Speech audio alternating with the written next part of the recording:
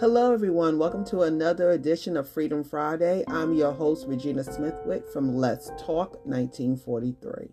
I had something else planned for today, but because of the news that spread around the country about Twitch passing away from suicide and having depression, it made me really think about a lot of times this time of year, or it happens all the time, and it's sad, and I wish that it didn't.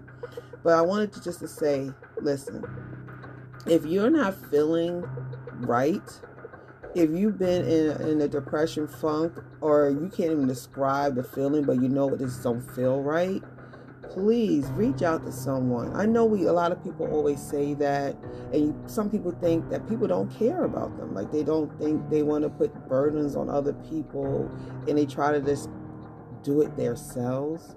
Don't do that. There's a new line that they have is 988. Once again, 988. You could text or call it. And if you're feeling that you're at that brink, or you're at that point that you want to take your own life, please contact these people. They're there ready and willing to help you, and at least get you some help in your local area. If you have a pastor or a church or your BFF or a family member, just let them know that you're struggling. Let them know that you're hurting. You know, life is amazing. And life does throw us curveballs. Life throws us things that, of course, is not appealing or pleasant. But guess what?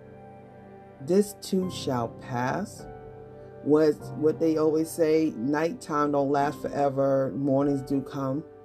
You got to understand that. Nothing lasts forever. At the moment that you're in it, and if your mind takes you there, you're going to think you'll be there forever. But don't take that life away. It's so worth being here. It's so worth to see your children grow up and graduate and marry, and your wife or your husband, or even if you don't have, and it's just about you, but you could just live this beautiful life. Do not end it because of a situation that you can't see past.